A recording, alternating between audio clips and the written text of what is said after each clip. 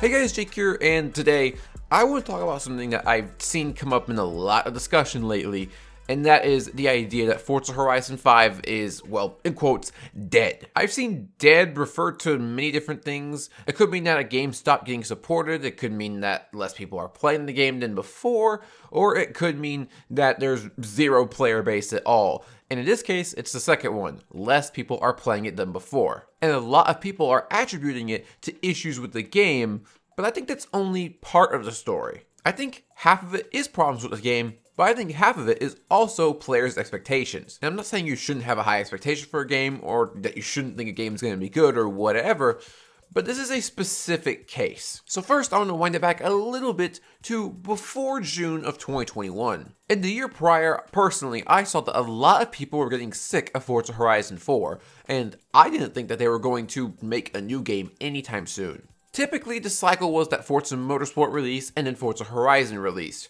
with the new Forza Motorsport redoing a lot of the Forza tech engine, building a lot of things from the ground up. I thought that that game was going to release first, and then a big new Horizon 5 was going to release afterward. But oh boy, was I wrong. Obviously, as Forza Horizon 5 was revealed at Xbox's E3 showcase last year. You can see I had quite a bit of hype in that trailer, and that was because I really didn't think we were going to be getting anything. And I didn't think we were going to get something that looked like a big shift in terms of the map and environment from Horizon 4. Simply a new Forza Horizon game existing, I think excited a lot of people, including myself, because I just didn't think it was going to happen. And I thought Horizon 4 was going to get updates for many more years until a Horizon 5 could be made with the improvements that the new Forza Motorsport is going to be making to the Forza tech engine. And some of those improvements are there. I can see some bits of the lighting from that in-engine trailer in Horizon 5. But Horizon 5 was not the big overhaul game that I thought was going to happen after the release of the new Forza Motorsport, and it ended up being cross-gen. And of course, leading up to the game, there was excitement, especially from a lot of players who had only played Forza Horizon 4 and were used to that for a few years, so this was their first chance at seeing a new Horizon game for them. The game was released in November of 2021 and was met to extreme critical acclaim by critics. A lot of players were having fun with it, and the popularity of the game absolutely blew up to over 10 million players, probably due to Xbox Game Pass. And the game was absolutely not a broken mess, but there were more bugs than usual for a Forza title. Even after some of the updates were released, there was some problems, I think specifically on the Series X, where you couldn't leave your garage. But the main thing is that the online component of the game had a lot of problems for the first month and a half after release. Not being able to connect to convoys, not being able to see other people in the lobby. I can see you. I can see you. I can see you. I can see you now. Yeah. I'm coming towards you right now. Wait, stay there. I'm gonna hit you. I'm gonna hit you.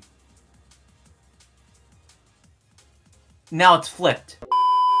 Traffic cars not loading in online lobbies, etc. Again, you could always disconnect from the online portion of the game, play solo, and it would work fine, but this was irritating to a lot of people. I think that did taint people's view of the game at first, but they did get fixed.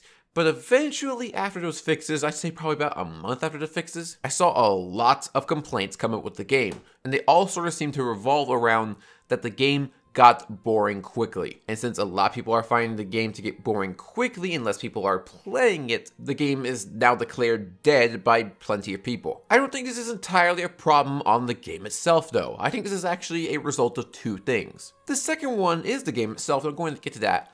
But I think the first thing actually is player expectations. With the popularity of live service games today, people for some reason expect a game to entertain them for hundreds or even thousands of hours on end, without any kind of break, it seems. I think no matter how much content a game has, you're going to get bored of it eventually.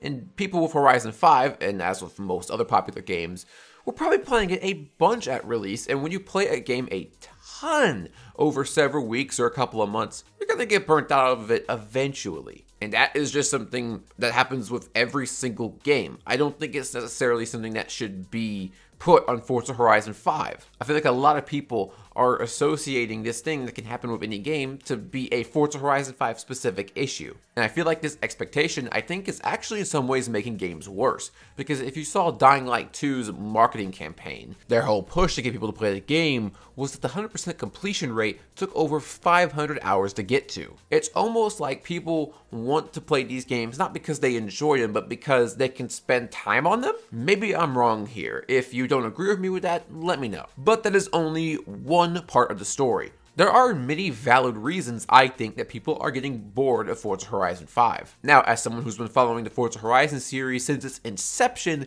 I've always seen a wave of complaints come out around this time of the game saying that the game is too similar to the previous one. I remember it happening with Horizon 3 saying it's too similar to 2, I remember it happening with 4 saying it's too similar to 3, and now it's happening with Forza Horizon 5 saying it's too similar to 4. These complaints always come up and they're usually always around the same time. And I think this time specifically is that there's so many new players from Forza Horizon 4 since 4 blew up and made the series bigger than it ever has been before, as well as trying to be more casual and accessible to a wider range of people. A lot of people don't know about the lack of change in formula in the Horizon series. Every Horizon game after 1 has had the same exact formula. Not that that formula hasn't changed or improved. Personally, I think there's major changes in most of the Horizon games, but I get why a lot of people wouldn't see the same way as I do. I find Horizon 3 to be big enough of a change from 2 because the physics are so much better. Your car doesn't roll over when taking big jumps anymore. In Horizon 2, that would happen kind of often. And speaking of the off-road experience, Horizon 3 features a lot more cars that are actually built for off-roading. Horizon 2 more often than not encouraged you to just off-road your current car, off-road a supercar, off-road whatever. In Horizon 3, I feel like the off-roading experience is much more focused, and I think that's one thing that made it a lot better than Horizon 2. And the blueprints mean you can actually replay races in the way you want. You don't have to play a championship in order to race with one specific car one time. I find Horizon 4 to be big enough of a change from 3 because of the seasons and the way the live service playlist worked. And as well as that, the custom route editor added a lot of replayability for me, as well as the eliminator if we're talking post-launch content. Horizon 5 I don't feel like is as big of a change, but the new event lab system, even if it's a little bit rough, does add a lot of replayability to the game for making your own content. But a lot of people really don't feel like that's enough. Forza Horizon, after each game, just doesn't change as much as many other franchises do. Ever since Horizon 2, Playground has very much taken a backseat to change because the series has been working out so well for them, why change anything? And clearly, it's working, because every single time the critics will give it a higher review score than it had before. And each new Horizon title is more popular than the last one, so clearly they don't really need to change anything if they're looking at it from that point of view. But since a lot of new players have come from Forza Horizon 4, they don't know about the lack of change in each game, and they expected more change in a new game since it's a new game. And it doesn't help that a lot of new Forza Horizon players are on PC and can't play the previous titles at all. Since Horizon 1 and 2 were never on PC, Horizon 1 isn't playable via emulation yet, Horizon 3 is delisted, and Horizon 4 is probably going to get delisted this year as well. So since a lot of new players can't experience what the whole franchise had to offer, they don't know how much change took place between each game. And in addition to the game being similar to Horizon 4, that comes with the issues Forza Horizon 4 had. Horizon 5, while I think it is a good game and I've had a lot of fun with it, it suffers from a lot of the same issues Horizon 4 had for me. Examples being too many wheel spins, a bloated car garage, way too much effort and time to get into any online race, and much more. Now, don't get me wrong, plenty of things have been improved, like much better wheel support, a much more varied map, and much better car sounds, which are probably some of the best I've heard in any racing game.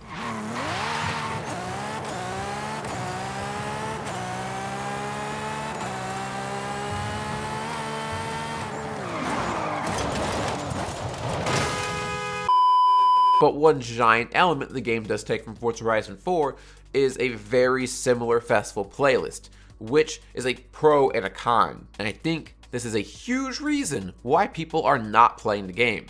So I noticed around the time when the Toyota Celica was being released in Horizon 5, a lot of people were complaining about the game. And honestly, I felt a similar way during that week's playlist. For some reason, it just felt like a complete drag to get through for a car that was in Forza Motorsport 4 with a similar model from Forza Motorsport 4. By the way, fun fact, did you know that Playground Games said that every car in the car pass is going to be new to Forza? Well, there's the 911 Sport Classic, which was recently released, and that car was in, wait for it,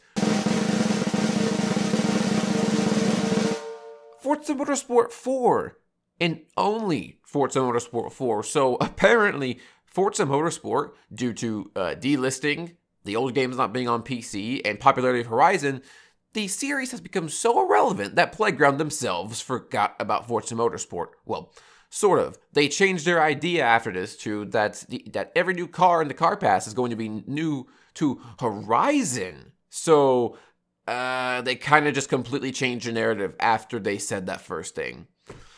Kinda strange. But this recycling of cars has made a lot of people sick of Forza. Now, this isn't the first time Forza has done this. This has always happened with Forza, even back to Forza Horizon 1. A lot of popular cars were not present in the base game and were resold as DLC. Even the Nissan 240 SX. Now, some things need to be reworked for Horizon 1, like the pop-up headlights, and the headlights actually turning on at all, etc.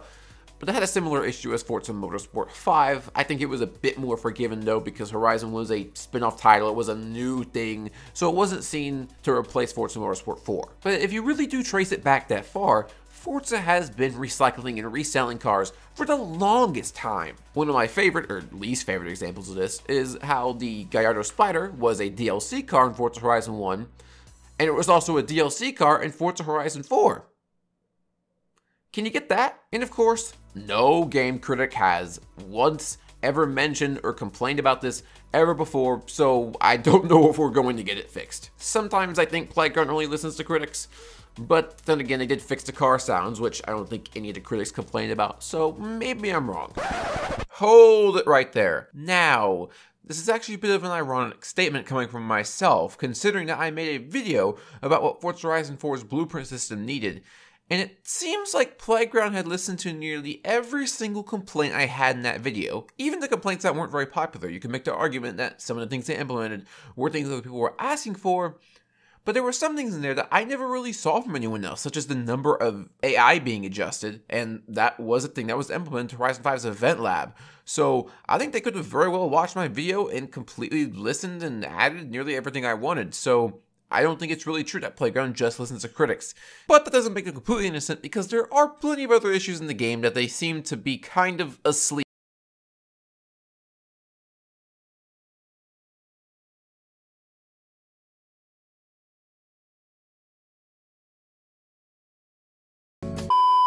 But I think the biggest problem with the way Forza does live service in the festival playlist is not just recycling cars, but the aspect of FOMO, or fear of missing out, which a lot of live service games do, but I think it drags down the game a lot. And this is a very simple explanation as to why. Lately, the Neo EP9, the Chinese hypercar, was released into Forza Horizon 5, and I thought it was cool, I wanted to get it. But a couple days ago, I was just going on my PC, and I wanted to play Need for Speed Most Wanted 2012. And as I was about to boot the game up, I remembered, oh, shoot, there's the Neo EP9 in Horizon 5. I want to go grab that. I want to go grab that car I want that's going to be available for a limited time. I didn't want to play the game. It's not that I didn't want to play the game, but I didn't initially think of playing the game because I wanted to play the game. I thought of playing the game because there was a limited time card I had to get within a certain period of time if I ever wanted it. And that's the problem. You're making people go on this game for a limited time item, not because they want to play the game, but because they have to if they want this thing. Gran Turismo Sport had free updates for about 2 years, and in those years, we got completely free cars, completely free tracks, nothing of charge except the Lewis Hamilton challenges, but that wasn't content in terms of cars and tracks, just a few extra time trials. But in terms of the big content that people wanted was all completely free, and all of the cars were simply added to the dealership, which you could buy for in-game credits. I think it makes people come back to the game in a much more positive light that, oh, I can't wait to go drive this car and get some credits, go buy it, do whatever I want with it. Meanwhile, on Forza, I feel like it's not because they want the car, but because they feel like they have to get the car. Does that make sense? And I feel like putting cars behind this weekly timed wall is making a lot more disdain for the game than people might think. And I just don't think that's the really greatest way to do this. Now, if Forza was to do the same thing and put all the cars in the dealer, they would have a problem. You know why? Because everyone has too much money, and putting the cars in the dealer would mean that people can just go buy all the cars and drive them pretty much immediately. They wouldn't have to save up anything. Granted, in GT Sport, if you have a bunch of money saved up, you could have done this. but it's not realistic at all for that game. In Forza Horizon 5, everyone has too many credits, and for some reason they want people coming back every single week to play the game.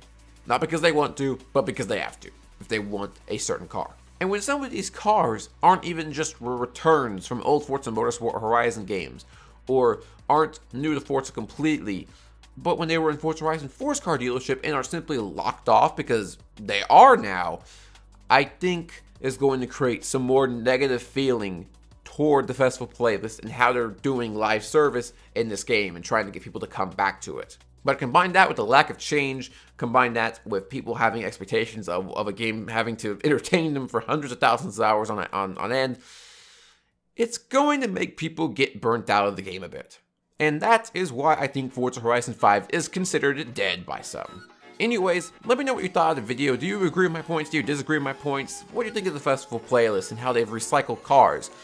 How could they necessarily do the festival playlist in the live service system better that eliminates a fear of missing out? Anyways, hope you guys enjoyed the video, and I'll see you guys later.